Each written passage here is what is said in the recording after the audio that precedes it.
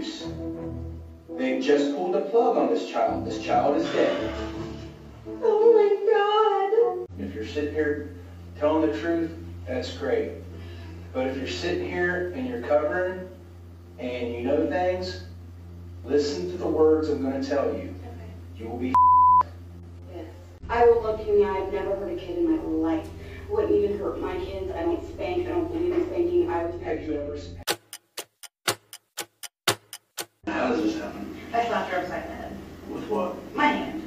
She took all the ketchup out and squirted it into the toilet. And I didn't think that hurt her. I really didn't. So these were closed fists, like uppercuts? Yeah. Okay. She didn't want him to go to work.